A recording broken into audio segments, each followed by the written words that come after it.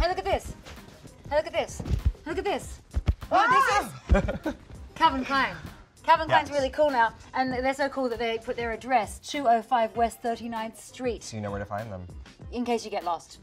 In New York City, and Tommy, last time I saw him was at the Calvin Klein show. Yeah, we were sitting across from each other. Across from each other? The best. And he was in this whole row of like beautiful fat boys being all like, I remember when I'd go to shows when I was younger too, that one show that you always sort of thought something of it as actually kind of a special experience. It was an extremely special experience. That soundtrack was crazy.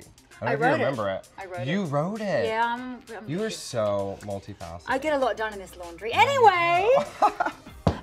So Tommy Dorfman, what does style mean to you? Ooh. Apart from me being able to do this. Apart from Brooke on my back.